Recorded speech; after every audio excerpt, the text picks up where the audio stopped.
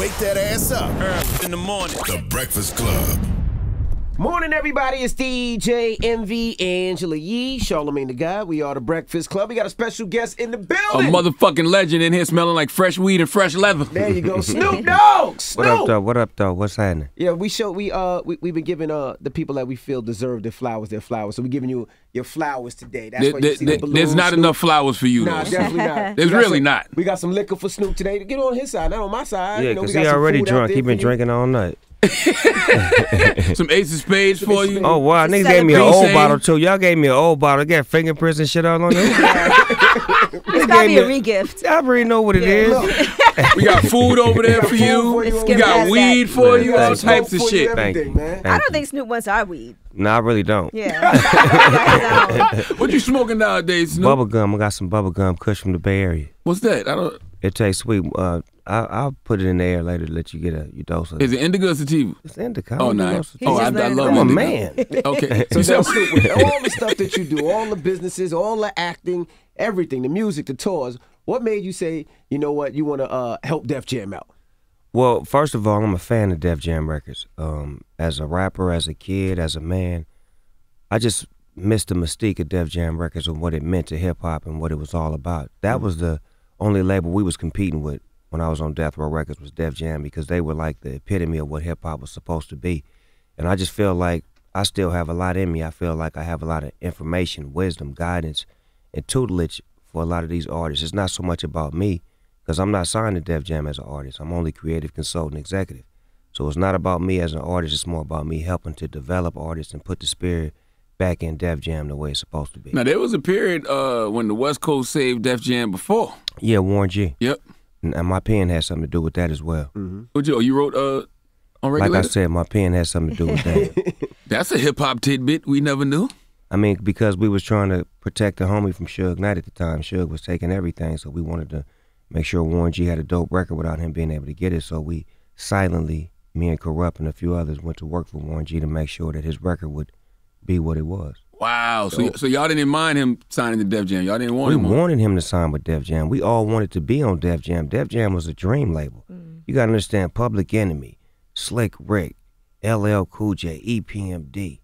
You understand what I'm saying? Like, this is foundation to hip-hop for us. And Def Jam was just the ultimate label. They had the best street teams. They had the best videos. They had units of people that would come there. They had Rockefeller, Murder Inc., fucking Rough Riders. Everything was attractive to Def Jam, and I want that spirit back. And the tours, they used to put together the best tours back then. The tours too. and the video game, Angela. Remember they had the game? Yeah, video game. I remember Def Jam Vendetta. Guess what the star of the game was? Snoop. And I wasn't even on You know on Def Jam. Damn. Snoop and LL. Gangsta shit. Yeah. So how do you get that? How do you get that back with so many artists wanting to go independent and go the independent route and saying they don't need the labels? How do you get that? How do you restore the feeling? Well, independence is good. It's amazing. I respect that. But there's something called global. And independence don't give you that global approach that, some of these majors can give you. To take you outside of America, to put you in front of billions of people, to take you to India, to take you to Southeast Asia, to take you to Africa, to places that your independence can't really monitor or really, take you to that next level. So that's the blessing of having a major, is that they can put more spotlight and more attention on what you do. You saw Meek Mill was saying he's never seen a check from his record label ever. Is that a common thing for artists to sign to a label and get your advance but then not see any money later? Well, it's about that word recoup. You see, a lot of people don't mention that word. When they put money up front, that means they want money back. And if you haven't made the money based off of your record sales or whatever your deal consists of, then you unrecouped. And that times leads you not to get any more money. That's why they like giving you money up front, so you can owe them. But in the independence world, there's really no money up front. It's you taking a risk and you receiving everything. What about you with your first album? Because your first album was one of the biggest albums ever in the history of life. I was fighting a murder case, so I couldn't really financially, gain like I needed to, because my finances were spent on the case to make sure that I was going to have my freedom. And that's what they was, saying every time it was time for me to get more money. It was like, well, we got to make sure you safe and you beat this case. So I wasn't tripping off of the millions of dollars that I was supposed to get, because the lawyers and the team that Suge put around me did their job to get my freedom. Do you remember how much you had to spend on that, kid? Millions, like in the tens of millions. Shit. Because we brought technology to the case that had never been seen before, they had a 3D re-dramatization of what happened that day, and it was the first time I ever presented in court. Because my lawyer was in the forensics and the DNA and all of that. That was when it was just becoming a thing.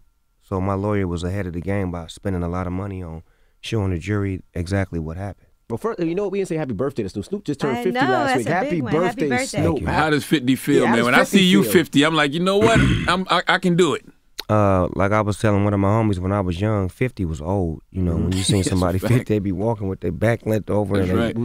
Now we look at it like 50 is cool. I got 6 grandkids. I got a beautiful wife, some kids at home that love me, and I'm still doing what I do. I don't feel like I'm getting old. I feel like I'm getting better. I feel like the information and the knowledge that I have now could be used to spread around to the people who call me Uncle Snoop. So now I can give them real information and treat my nephews and nieces the right way by giving them game that they need. And edges laid like a motherfucker, hair healthy. Come on, Charlamagne, you know I come from that side of the family where, you know. No, because there's a lot of brothers, I ain't gonna say no name. I'm looking at They one. dreads is hanging on for dear life. I'm looking at one right now that ain't got no hair in the corner. Forget me. I'm You talking about say the dreads just be holding on like, Man. let me go. Let me go. Not another day. What did the pandemic teach you? Oh, man. Actually, it's what I love because I love being to myself. I love being self-centered and being able to breathe and to think and to be creative. It taught me that people need to understand what life is about and really, you know, treasure it and spend time with their loved ones because you never know when they're going to leave. Just lost my mom a couple of days ago, and Sorry to hear that. thank you. It's like it's heavy on my heart, but at the same time, I know that these are things that she loved for me to do, to make people smile, to make people laugh, to spread joy. So the pandemic taught me to love people more, to be more up close and personal, and to be more understanding because there's a lot of mental health going on. And we all have it, but we just ashamed to say it. So I'm just wanting to be upfront about it to say, yeah, we all deal with mental health issues. And the pandemic showed me how to be a better person when dealing with other people and myself. Is that why the song I Love Anxiety with how you pronounce the name? Malaya, yeah. Malaya, man, that anxiety record's so hard. Like, Right. Because we go through that, right? Yeah. It feels like we all go through that, but it's starting to become cool to talk about. You know, if you said it maybe 5 years ago, people look at you like you crazy. And nobody wants the stigma of, I'm crazy. No, I just want some help. I just want to know what's going on in my head. Maybe I'm traumatized from my family from the 50s or the 40s, from the slavery and the segregation, and it's spilling off into my DNA. You never know. Yeah, I've been going to therapy once a week for like 5 years now. Do it work? Yeah, I mean, but you know, it's not just therapy. Therapy gives you the language and the understanding of what it is you're going through, but then you got to actually start doing real processes to heal for real, you know? Yeah. And it seems like when you get in therapy, the most drama comes your way because it's going to test you to see if the therapy is actually working. Absolutely. Do you go? Or? Me and my wife went to therapy about like maybe 12 years ago because we was having some rough times. And I spoke to a couple of friends of mine, and they was like, man, it ain't going to get no better if you and her just keep arguing and trying to figure it out. You need to put somebody in the middle who going to play no sides. And when we went to go see the therapist, it was the best thing that could happen to us because we had somebody that wasn't on my side or her side. They was just on the truth. And it helped us become a better family to understand how to deal with each other. And condolences, too, on your queen, man. Yeah, Like, absolutely. Thank you. I heard that, what's the song? The song with D-Smoke and Wiz Khalifa. Steady trying to deal with this pain. Man, when I heard that, I'm like, And that's the that last had song to on the hit album. different now. It do, and you know what's crazy? The artist Camino from Mississippi, shout out to Camino, he was calling me like, don't put this album out without me being on it. Let me get on it, please. And he sent me that song, and I heard it, and I was like, this is dope. But I wasn't listening to it for that reason. I was just like, it's That's dope. right. And he was like, I want Wiz on it. I put Wiz and D-Smoke. Then I'm dealing with life, and then my mother passed. I'm like, why is this the last song on the album? This is God. This is the angel. Absolutely. This is what she wanted me to see, that you're going to deal with this pain, but you got to push forward. Now let's talk about this album. What was your mind frame on this album? Because there's some songs you rapping on it, some songs you just letting people go, some songs you talking. So what was the mind frame of doing this album? Algorithm. The algorithm is fucked up right now. It's based off of computers and some machine telling you what's hot, what's not, and what to play. When it used to be, DJs would fill records on the streets, come bring them motherfuckers in here, break that shit, and let it be what it be. So that's what I'm doing with this algorithm project. I'm just making great music with artists, myself, established artists, new artists, producers that I love, and just trying to put feeling back in music, because music just sound good. It don't feel good no more. Now I'm gonna tell you something. The album slaps. I came here this morning and said that, but it's not a Snoop album. No, it's not. Yeah, it's a compilation. That's what it is. Okay. It's just using me as the front guy to get the attention and the awareness on Def Jam and what I plan on doing at Def Jam.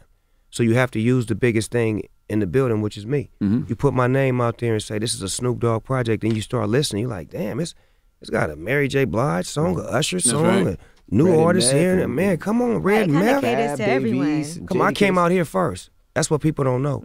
When I first got the Def Jam situation, I wasn't even signed yet. I flew out here and rented a studio, and Who Kid helped me get it together, and I went and got Benny the Butcher and a bunch of rappers that I knew that was hot. That record's so hard. And pulled them all in and was like, I'm gonna save New York first.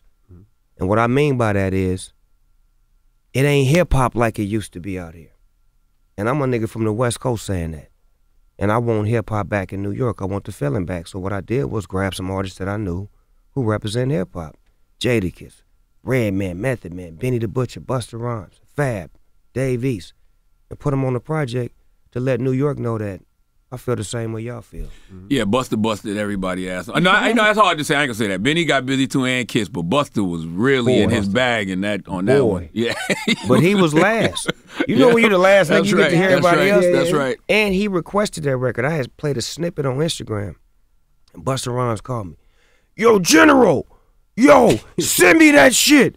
What is that? So I had to send him the track, and he helped me make the record. I wanted Jada on it, but Jada wasn't here. He was at the DMX tribute in LA when I was out here.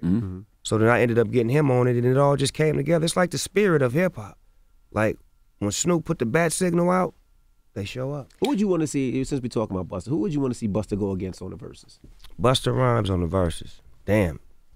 Me and him was just talking the other day. He said, find me a worthy opponent. I'm like, this nigga sound like a Maximus on Gladiator. Either Missy or LL. I think LL, I think that would be a good Missy or LL. LL would be the thing. I can't see Missy because there's too much respect between them two. And there's no disrespect between LL and Busta, but men tend to, it's a better duel as opposed to he's going to be nice to Missy. Right. He ain't going to be nice to LL, and LL ain't going to be nice to him. I get what you're saying. But performance-wise, I could see, because if he brings Spliff Star, it's a rap. You know Spliff, you know he brings Spliff Star. I'm going to tell y'all this. I said this shit for the past 20 years. It's only two motherfuckers I'm not getting on stage after. Busta Rhymes and Spliff Star. You thought I was gonna say two others? No, nigga, them two niggas. I refuse to. Them niggas right there on stage, oh my God, they are the epitome of showmanship, of just energy and what a show's supposed to be. I used to go on tour with them, right? And I used to get on after them, and I used to be so fucking mad because sometimes the crowd be like, nigga, we already out of energy, nigga. We ain't got nothing left. So that's what they bring, and they make it an experience every night. It's never a weak show. It's always a great show with them. So as far as getting in the versus battle with Busta Rhymes, if he brings Spliff Star on the performance side, it's curtains. Tim could come out with Missy. They could do the little shoulder stuff they used to do in the video. Have her dancers. Coitons. The last time you were up here, I think it was 2 times ago, you were talking about your top 5, and you didn't mention him, and then we talked about that, and he got a little upset. But we see you squashed it out. How was that conversation? Because I know you had to have a conversation. I love Eminem, and the thing is that we love hip-hop so much. We competitive. We battle rappers, so that was supposed to trigger that in him. But we brothers and we family, so we learn to appreciate each other for what we do and how we get down, and we had a long conversation about the respect that we have for each other and the way we need to talk in public about each other. And I felt like I was out of pocket. You know what I'm saying? And I apologized to him and I let him know. And I'm just better at myself. You know what I'm saying? I make mistakes. I ain't perfect. I'm Snoop Dogg. Well, cheers to the Super Bowl halftime show. What you know about that? And M and what you know about that, Tim? Huh? And Mary J. Blige. Hello. How did you feel when you got that call in LA? Well, Dr. Dre is one of my closest associates. So when I knew he got the call, I was figuring that I was gonna get a call soon.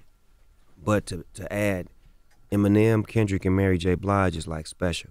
because it's like this is his super friends and this is his super bowl moment to actually show people why he is, you know, who he is. You know, it's hard to explain his method to madness. But when you look at everybody that he touched, look at our careers, look at how successful we are without him. A lot of people can't make it without the person that put him in. We've done just fine without him, and we still maintain that relationship with him. So the Super Bowl performance should be something special because I know he really want to give the people what they want. He really, this is a LA moment. Yeah, and Dr. Dre is a West Coast That's gonna guy. be crazy. So what kind of Dre and Snoop we gonna see now? Because you know it's a lot of Dre and Snoop. So what y'all gonna do on the halftime show? It is PG-13, but remember we made clean versions. Okay. I would want to hear some Death Row. Yes. Definitely want to hear some Death Row. It slide a G thing or something in there. I mean that record just G-thing in there. Gotta have G thing, right? Yeah. I definitely would want to hear Still representing for them gangsters all across the world. And California Love. Gotta do Gin and Juice. Gotta do California Love too. But remember, it's not just me and him. You gotta let Eminem slide out and do his nowadays everybody, you know what I'm saying, they gotta bop that. Then you gotta let Kendrick come out and bop one with him, and then I'm sure Mary J. Blige gonna pop that thing she got with him. So I'm anxious to see exactly what the format and how it's gonna roll out. I'm just here to show up and show out and be there for my guy. You think it was political that they had to have 5 hip hop icons, and you know Mary's the queen of hip hop soul, on the halftime show just to get it done? Because I feel like it could have just been you and Dre, and y'all could have bought everybody out. It could have, but shout out to Jay-Z for going to war and making that thing happen, putting the first hip hop act on the stage. And you know, people don't give him credit for a lot of things that he do. He moves his hand mysteriously behind the scenes, and he does a lot of great things for people. And I want to give him a shout out for fighting for Dr. Dre, because I know that that's a part of my legacy that he fought for. So I appreciate you. I heard it was a fight. It was between you and one other act. Oh, they didn't want us up there? I don't know if they didn't want y'all, but I just thought it was a little... Oh, they was gonna say either them or us? Yeah. But come on, man. This is LA. Come on, man. This is Inglewood. Yeah, it wouldn't have made no sense. Long Beach, Compton, Inglewood. Yeah, Taylor Swift wouldn't have made no sense. Oh, man, please. No, Taylor Swift wouldn't have made no sense. What is this? iHeart Awards? What's going on? We've been begging Kanye to come out there and rush on the stage. Yeah, Kanye, I got a ticket for you, my nigga. I got the back door open for you. I'm going to let you in. No, I'm just playing. Now, you got some really dope women artists on this album. Was that intentional? Very. Okay. Very intentional. And a lot of it just came to me. It just came my way. Some of the artists just were brought to me. And I didn't even have a deal at the time. I just was making great music, and people was coming to the studio. And I was like, damn, these females sound good. And they don't sound like the girls that's out right now. And they saying something a little different. So I was like, let me go in and make some records with them. And we just made records. And like, that's what I'm about right now. I'm about just the feeling. If it feel good to you, it must be good for you. What inspires you to still make music? Because, you know, you do so much, but you're always in the studio. You're always listening. What inspires you to still listen? When I go out, because I'm a DJ too, I get that DJ bread too. Absolutely. When I go out, Sorry, Envy. No, the DJ bread went up after the pandemic. Boy, you better know it. Didn't it though? Boy, especially if you can rap some of your own songs for the DJ bread. Can you do that? I can't do that. I can rap some of your songs. I mean, if I had to choose, I mean, damn, Snoop, DJ, and Envy. Come on, man. I would take Snoop too. You know what? I'll get both. Envy, just open up. You know how I present it? DJ Snoopadelic versus Snoop Dogg. I saw that. Wow. So I'm giving you a little bit of everything. And then when I'm out there DJing, I'm listening to music, right? And I'm like, damn, it don't feel good when you ain't got no new music and you in the club. You got to play shit from 30 years ago or 25 years ago. So it makes you want to say, I need to get me a hot record right now. So when the young rappers call me, if it's NBA Youngboy or this rapper, I'm quick to get with them. And sometimes I don't even charge them because it's about knowing what they're about to do for me, but thinking what I'm about to do for them. Talk to me about Nefertiti. Wow, she's so dope. My boy LT Hutton brought her my way. He been telling me about her for a long time, and he had a particular record that I liked from her. And I was sure, but I wanted Who Kid to give me my confirmation. So I sent him the record, and he sent her about 3 or 4 beats, and he called me back the next day. He was like, man, this motherfucker got it, nigga. She sent back 3 hit records and wop this and that. So then we did the Red Man and Method Man song, and I gave it back to Battle Cat. I'm like, I need a hook, so figure it out. The nigga put her on the hook, and she barred up at the end with Red. I'm like, because, in the beginning, it was like, we need to take her off because this Red Man. We was like, shit, listen, hold on.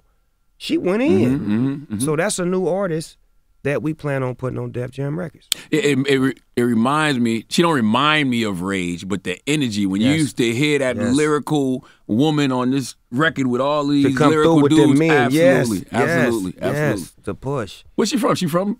I think she's from the Midwest. Okay, okay.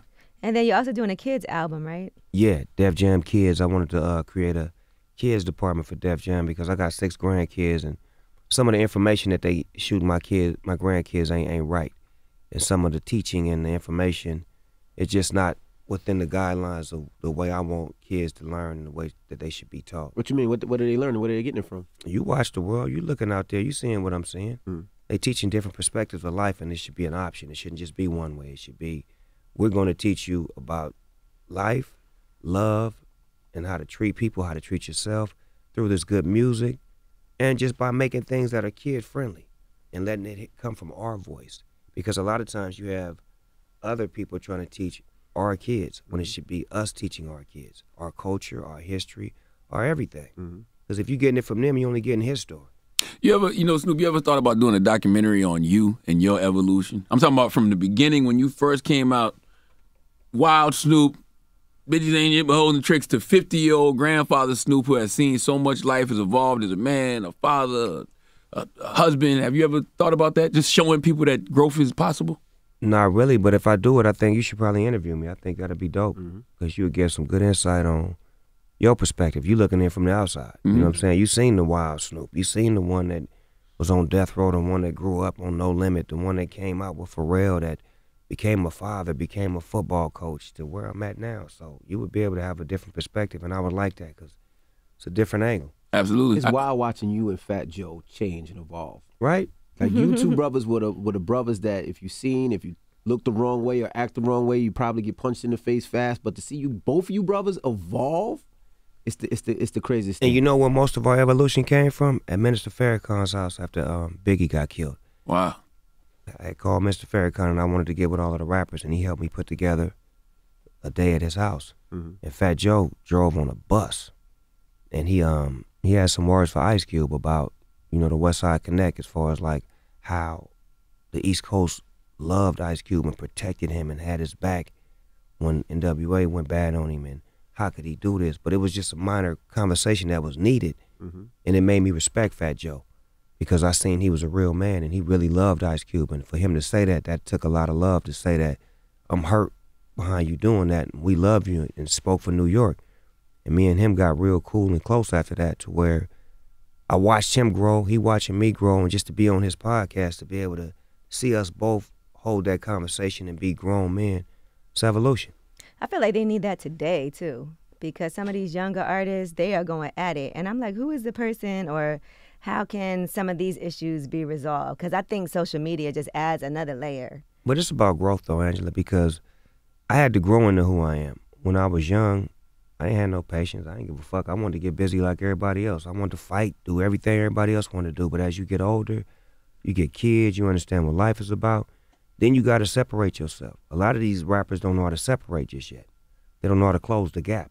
And I spoke to that, years ago about closing the gap. And that's when a rapper is up here and his friends are down here.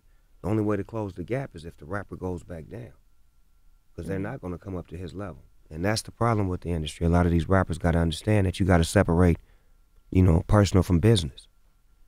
It's so hard, though, because especially if you're a rapper and you, say, are heading up a label, or you're the president, and then you're cool with your artist, but then you have to make some business decisions that aren't cool. So it's sometimes hard, right? Don't you think, to separate? It's hard to separate, but you got to be who you are, because I watched Death Row, I watched Bad Boy, I watched Def Jam, I watched Murder, Inc., and all of them had certain street elements to it. And then they had a business element to it. And you look at their longevity based off of how did they conduct themselves in the business atmosphere. Were they street or were they business? And a lot of times when they were street, that's why they ain't in business no more. How do you and your wife manage to separate business from, obviously that's a super personal relationship, you're married, Right. but she's your manager. So are there times that she can talk you, like do things that you don't want to do, or y'all bump heads? That's some fly ass shit, though. On the boss. business? Have your wife be a Boss all day manager, long. that's fly. Does she have the final say? Well, I feel like, she got the only say. Yes. You know what I'm saying? But that's what I needed because can't nobody else challenge me or, you know, put me in a level of understanding and respect now, especially in the business. I mastered this shit. It's called show business. When I was on Death Row Records, I mastered the show. When I got with Master P, I mastered the business. And now I'm trying to extend that by bringing my family in so I can teach my family this show business in case something is to ever happen to me. My wife is in control of everything. Not some motherfucker over here that don't know me or my family and controlling my whole, you know, estate like some of my homies that's rest in peace. Like, it's people that's not even their color running they shit and running it up. I don't want that. I want my wife and my grandkids and my family to have the rights to Snoop Dogg everything. And if y'all want to get with them, y'all get with them. Did she have to learn the business? We learn on the fly. Okay. You know, because she been with me the whole way through, so a lot of it is just common sense. That's what people don't understand. This music industry is more common sense than anything. You know, 1 + 1 is 2. No, I'm not signing with you forever. Oh, I need a way out. And contracts were made to be broke. So long as you keep an exit, you'll be all right. You ever had to break yours? Death Row Records. Oh, yeah. You know them niggas had me signed forever and death after and ever. You know that word, what's that word? Perpetuity. Yeah, that shit. The one we can't spell. How do you still smoke crazy? What's the last time? How long can Snoop go without smoking? I know you gave. I'm waiting for you niggas to hurry up so I can get back in my band. Nigga. You on the clock, Envy, while you bullshit. You the only person lit up in here. Yeah, I know, but I would never do that again. And I miss my lady up front, the Queen. Where is she? Oh, she retired. Miss Anita Miss retired. Anita, Miss Anita I know. retired. But she's having a great life now. I needed a hug from her this morning. Oh, she'd have made you feel so good. Yeah, I needed that motherly love. That's Come on, man. Is it annoying that all these people are into this marijuana business now, that it's legal and people are trying to make money, when meanwhile people who have been doing it like yourself for so long got criminal records behind it. Got criminal records, but now all these people are coming in and gonna get rich off of it that might have opposed it before. It's cool. It's America. It's what they do. They steal our shit and make it theirs. Always. Get used to it. But the point is that, you know, if you get smart and you sharpen up, you can actually, you know, financially gain from this. That's the beauty of it, is that it's making more black millionaires. It's making more businessmen. It's making more people focus on not being a street dealer, but a Fortune 500 dealer. And if you really look at us as drug dealers, from the cocaine era, heroin, weed to everything, we were the greatest to ever do it. The greatest to ever do it. And now you're going to legalize it? If you take those parameters and those ramifications off of those criminals, not criminals now because you legally get money off of it, and not make them criminals, we'll show you how to get this money. Man, Big Meech could have ran a Fortune 500 company. Man, please. Easily. Now, 50 said you won't put the weed down for shooting. That's what he did say.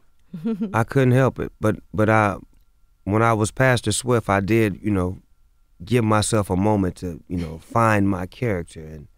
But Pastor Swift is he's a sinner that's changed his life. So, you know, most preachers are like that. They got to come from the world in order to express the world to you. He can't be flawless and clean. He's got to come from that side in order to be able to relate to you, to know that he changed his life to help you try to change your life. That's every human on this planet. That's why I hate this whole cancel culture era that we in. How can they? Exactly. Humans will always How many times you been canceled, nigga? Because they canceled you about 7 times. I remember that. At least once a year. At least. More than that. But what does it mean? Nothing. That's the algorithm. That's the algorithm. That's some fucking computer telling people that you don't like this and don't like this. But people are people. They have their own emotions, their own feeling, and you should be able to speak for yourself and not some majority of people speak for you. And we love you commentating the Olympics and all the fights too, man. That sounds so much better. That's my lane? Yes. It seems like you enjoy it. That's why. Like, you have so much fun. What isn't Snoop's lane? What can't you do? He can cook with Martha Stewart. He's a commentator. I want to know what you said no to. What I said, I'm sure it's so much. Bungee jumping. It was that could go wrong. They wanted me to play a woman in some kind of TV show, and they wanted me to wear a dress. Oh. So I was like, nope. Next rapper. You always seem so cool, calm, and collected. Is it because of the weed? Because have you dealt with anxiety your whole life, or is this something you just noticing? I think I dealt with it my whole life because I grew up in a great neighborhood, but it was so much going on. Whether it was people making it in sports, drug dealers, gang violence, you know, positive people. It was just a lot I seen. And I was able to be out in the mix. My mother allowed me to go outside and to be a kid, you know what I'm saying, and to learn and to grow. And I feel like it taught me how to, like, deal with life. Because when you see life up close and personal, when you deal with death at an early age, when you deal with life, when you're dealing with, you know, mental health, it just prepares you to practice to get ready for it as an adult. So I feel like all of my things that I learned as a kid prepared me as a man for what I'm dealing with now. Yeah, I don't know how you doing it this week, my brother. I would have canceled everything. Man, I wanted to. I was, like, when I got the news, I had like a show that night. And I went to my room, I cried a little bit. And I was like, damn, what would my mama want me to do? Mm-hmm. You know, she would want me to get in front of these people and give them a show. And I went out there and I gave it to them. And the last song I played was Stand By Me. God, and it's man. a particular part of the song where it say, I won't cry, I won't cry. And I took my glasses off and I didn't cry. And in my heart, I wanted to, but I just was like, I can't. And they was giving it back to me, and I was like, I gotta keep doing this. This is my mama talking to me, telling me, you better not stop. You better keep going. You better keep doing what God blessed you to do, and I'm gonna be with you the whole step of the way. Have you and Dre got a chance to love on each other? Because I know he just lost one of his anchors in his life. And that's crazy, because I had called him and sent him a positive message the day before my mother passed away. Just being his friend, you know what I'm saying? And he got the message and he hit me back. He was like, can I post it? I'm like, yeah, go ahead, cuz. Like, you know, people need to know that how we get down behind closed doors, that we really love each other.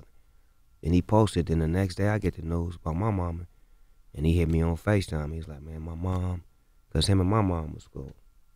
You know, his mom and my mom were very cool. So just checking on me, making sure I'm straight. That's what we do as brothers. I got a lot of positive calls. So that's why my spirit is right. Minister Farrakhan gave me probably the greatest prayer I ever heard in my life to let me know that my mother being out of body is her being present with Allah.